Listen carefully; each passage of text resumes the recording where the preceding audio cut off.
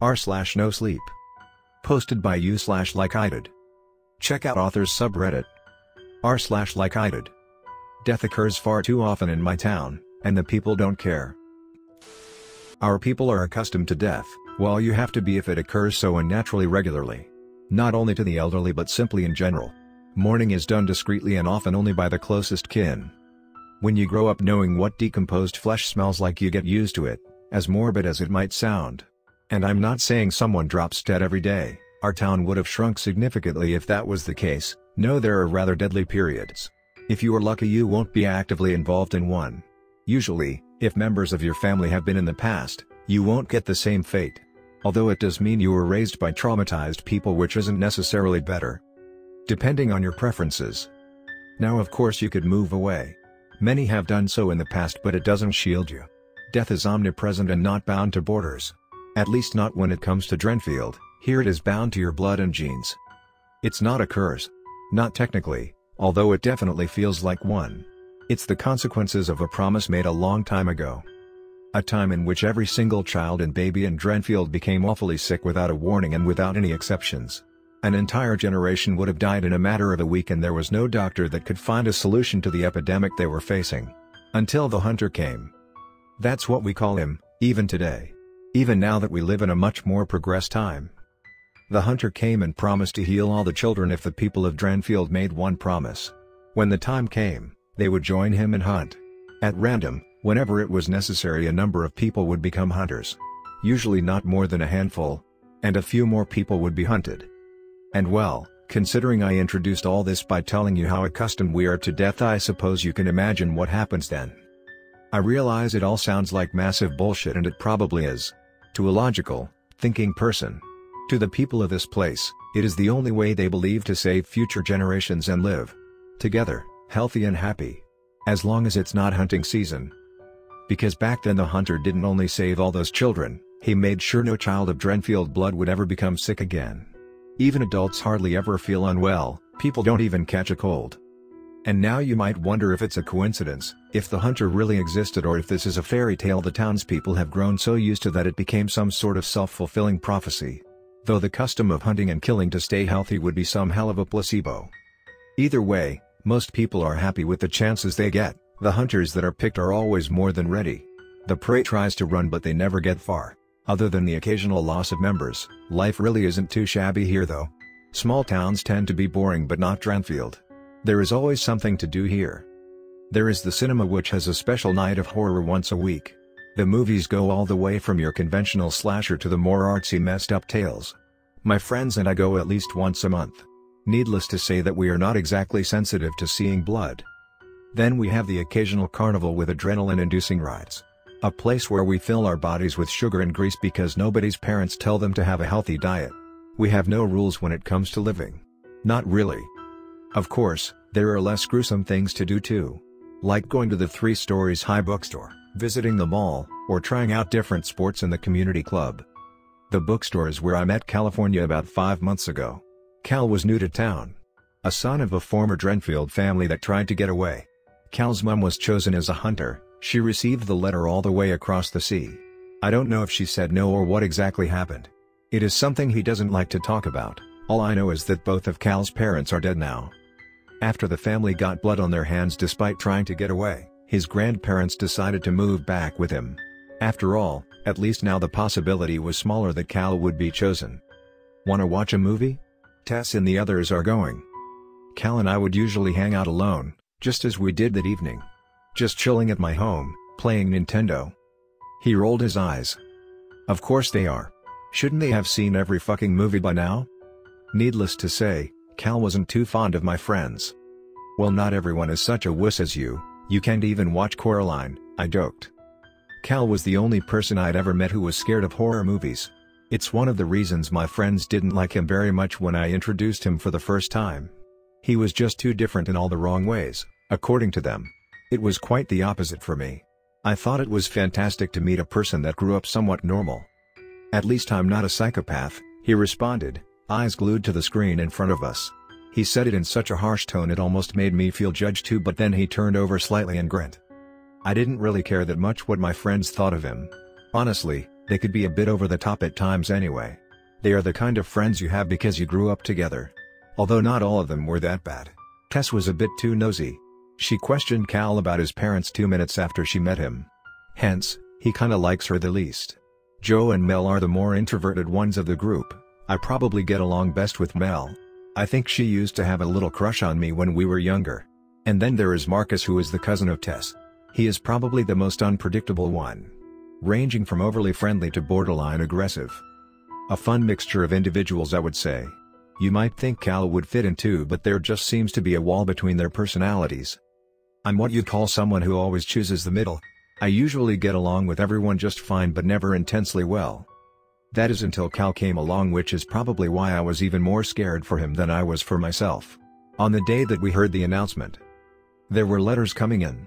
A new round of a hunt, and it could hit any of us. This would be the third time that I would witness one.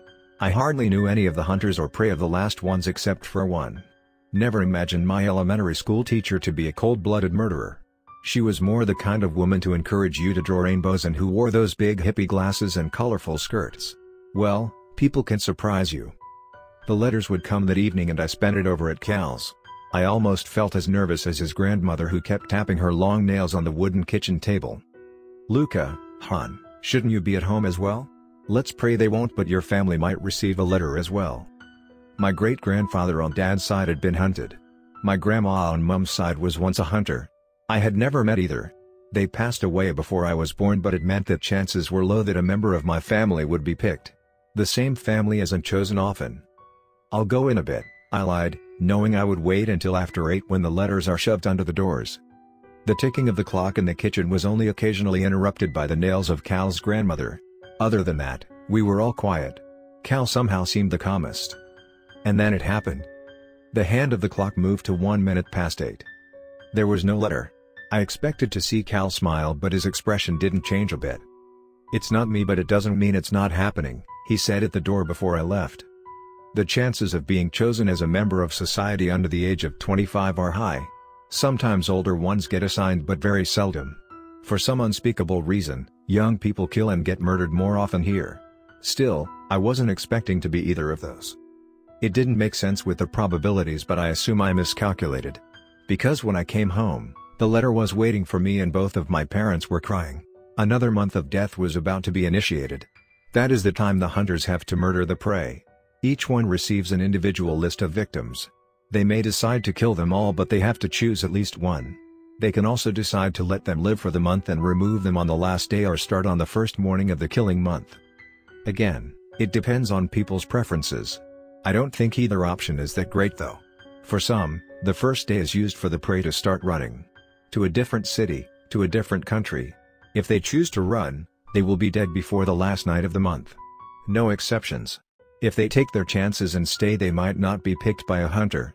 As you might be able to tell, I'm quite interested in probabilities. They are not often in my favor though, as I started to learn. I didn't tell any of my friends about my letter. Not even California. I figured they would find out soon enough. The month begins exactly 3 days after the letters are handed out, which meant I still had at least 3 days. Even before the official start, the festivities are initiated. Yeah, you heard right. It is almost like Halloween. People start decorating their homes, many start throwing parties, people dress up in masks and costumes. It's all very morbid, but people don't want to appear as if they are against the system. They know there's no way to change it either way, so they might as well go all in.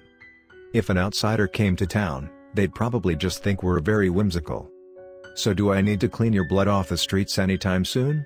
Cal joked as we walked to school next to each other. He still had no idea. Normally I would have made some joke, but that morning I didn't really feel like it. I hadn't slept 1 minute the night before. I could tell that he knew something was up, but he didn't push it. At the entrance, we split up. He went to chemistry and I made my way to biology class. People had started drawing slurs on lockers, in bloody print. "I'm coming for you first, asshole. Do you still think I'm that fat? Better watch out. Are you in?" Some people fear the day that a letter may come in. Some of Drenfield's people, however, wait their whole life to be picked as a hunter.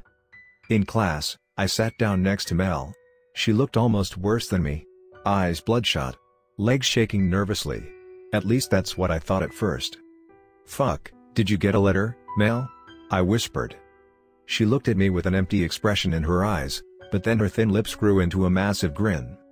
I sure did, she giggled. Then she proceeded to open her bag to show me what she was hiding inside.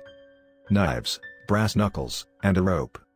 I know I'm supposed to make it look like suicides, she rolled her eyes and laughed again. I got up from my seat and left class. I didn't look back until I made it to the exit of the school.